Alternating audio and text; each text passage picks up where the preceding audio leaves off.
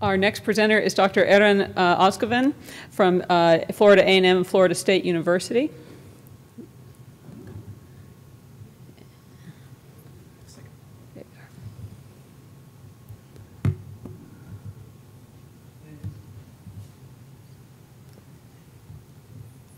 Thank you very much for your introduction. Good afternoon, everyone. My name is Eren Ozguven. I'm an assistant professor at the Florida A&M University / Florida State University College of Engineering. And today I'm here to basically talk about our the ongoing research project. So I will have basically multiple research works that we've been conducting as part of this project.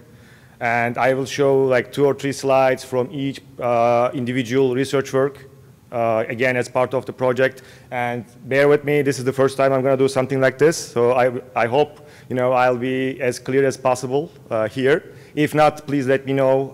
There are some figures and tables that you may be interested in later on. Let me know and I can basically give you more information.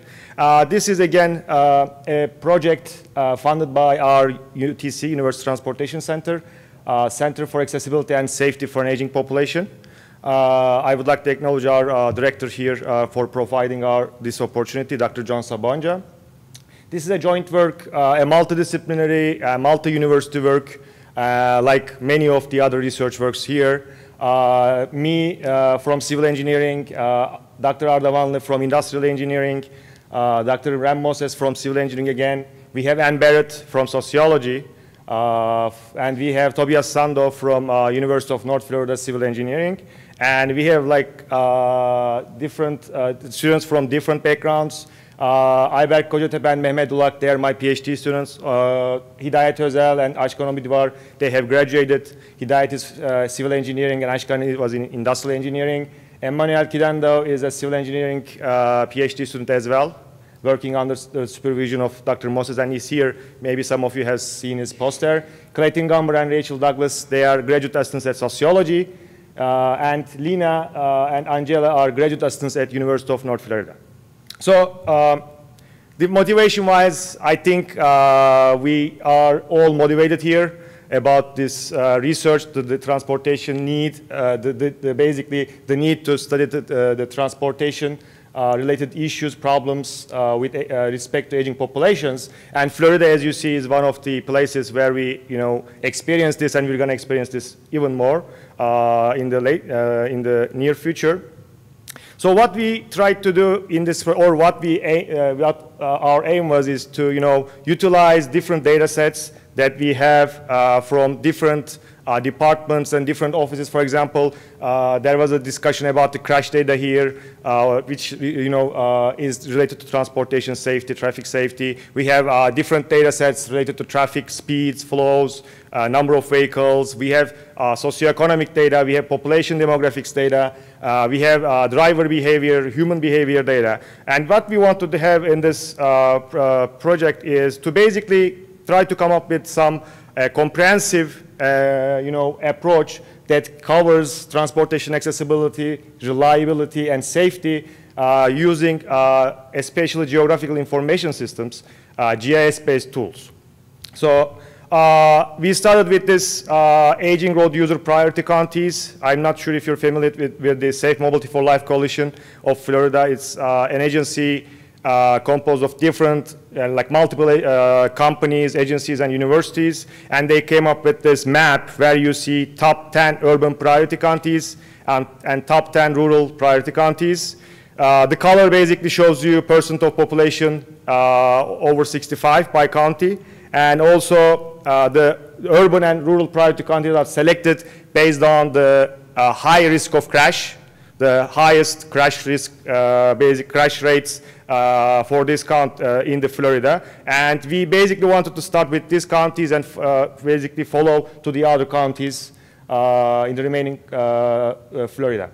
So I'm going to basically show you a couple of slides again from each project, each research work that we are doing. I'm going to start with the crash analysis, safety analysis, which we're going to do for Leon County. So I'm going to show you a box over there just to let you know where I'm going to focus on. In different research works that we're conducting, we're going to look at different parts of Florida.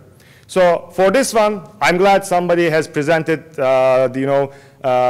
information about the crash databases. So we do have the same kind of database in Florida too.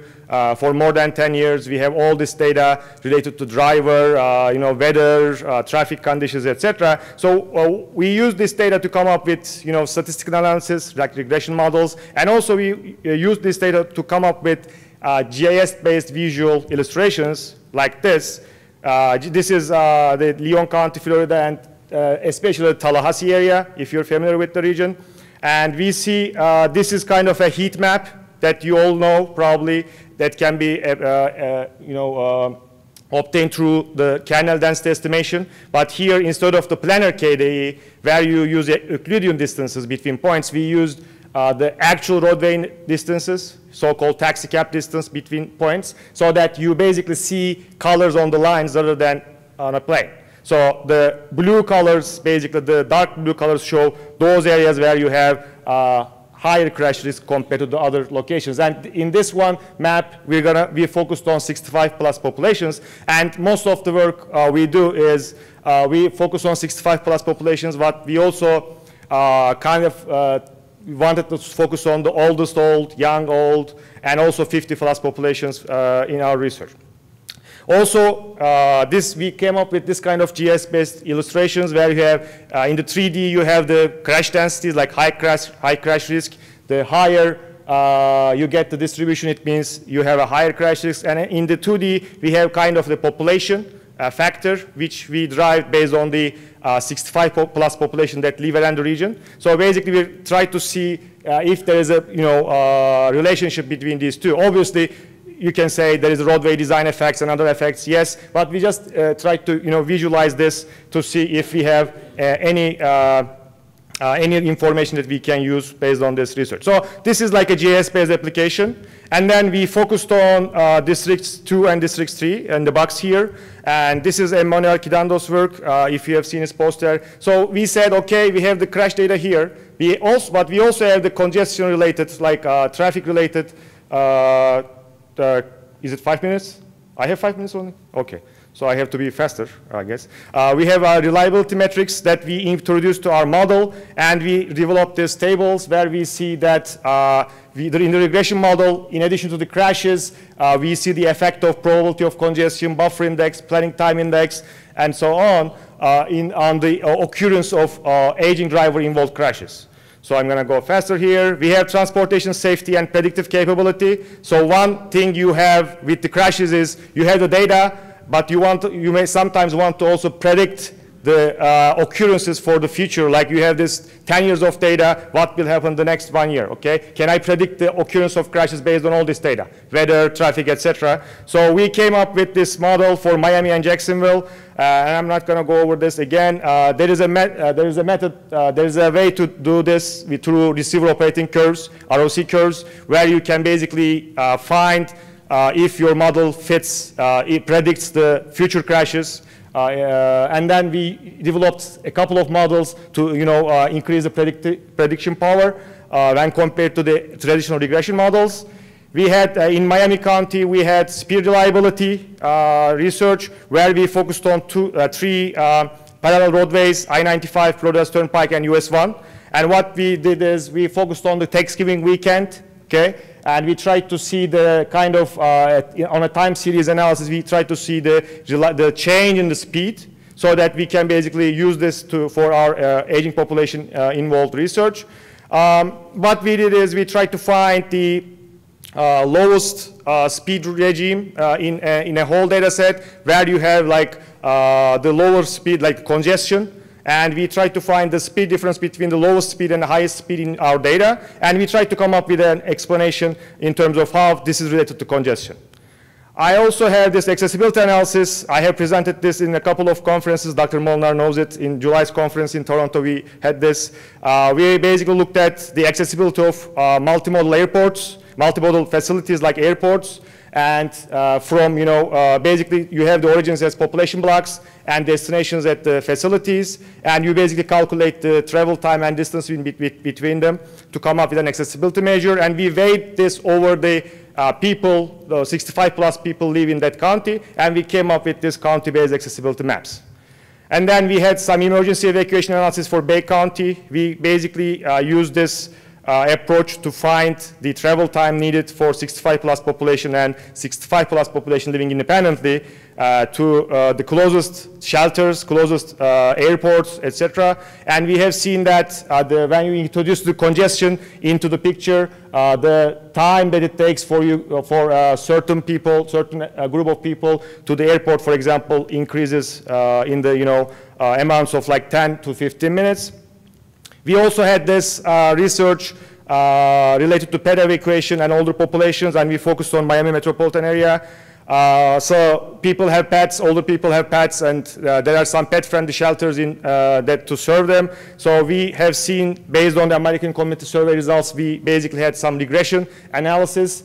And this revealed that needing help with pet evacuation is a significant predictor of public shelter use.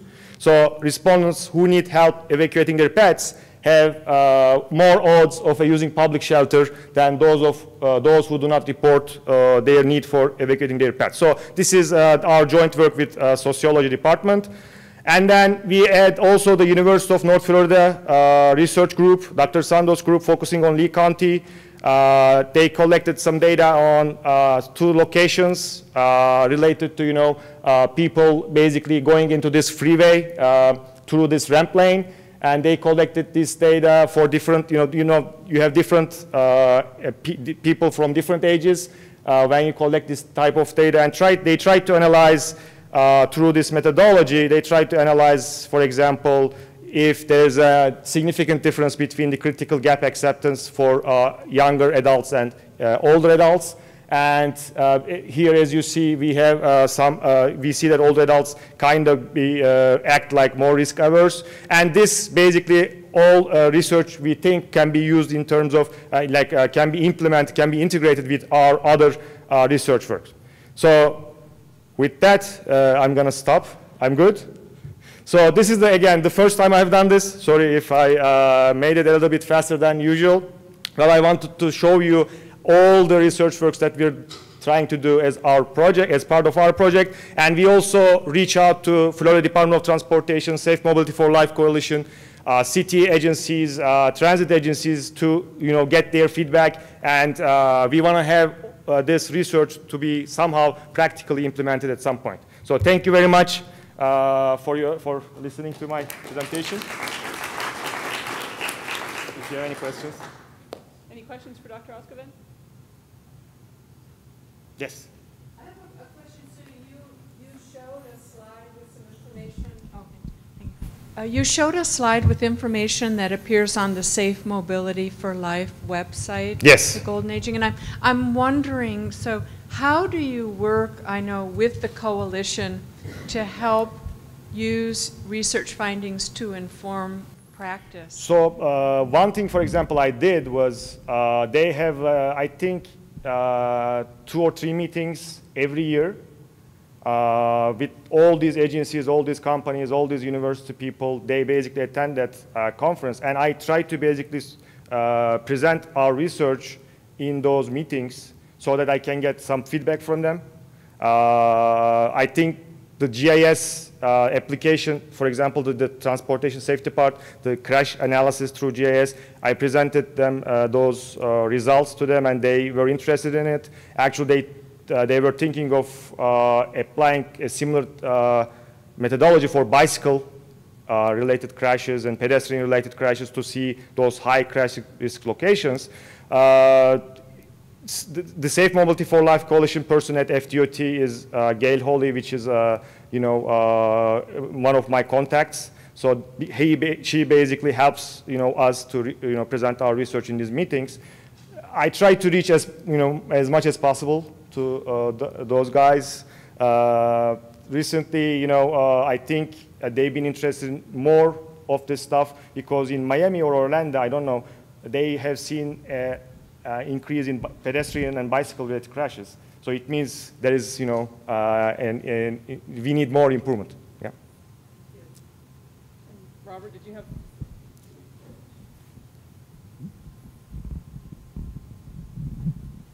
You really want to hand me that? I was wondering, did you also look at total crashes? So is there a difference between where? Yes. That is totally true. And the function for all crashes or crashes of that type and for the elderly? So we did that. I didn't present it here. We did that for different age groups, teenagers, 16 to 19 or 16 to 22, including university students as well. We focused on the working group, usually like 22 to 50 and 50 plus to 64. So we looked at different age group drivers. Here, for example, we have seen that the 65 plus crashes kind of appear more in the northeast area, not like in the southwest. And in the southwest, we have the university. And when we look at the 16 to 20 related crashes, for example, we see like a lot of crashes, high crashes in the southwest area. And we developed actually a method to be able to compare them. So we developed a measure to successfully compare them. I wish I had it here. So we have maps, like comparison maps, where you have more crashes related to teenagers and more crashes related to age. But what about, am I loud enough? Usually am. But what about, I was particularly intrigued about the congestion relationship. Is the congestion relationship different for older drivers than it is for the rest of, or other age groups? So yeah, so it depends on, it depends on the location for sure. But Tallahassee is kind of more a place where we have less congestion than other cities like Miami and Orlando. But we have seen some, at some locations, like, for example, the northeast corner over there, there is a very complex intersection where we experience congestion. And we see that aging-involved crashes, like 65-plus involved crashes, are kind of more, are more than the total population crashes over there. So that is something we wanted to look into. And what we want to do is to focus on metropolitan cities rather than the city of Tallahassee, which is kind of less congested. So for that, we're looking at Miami and Orlando and Tampa and other cities. Thank you. Yeah. Thank you.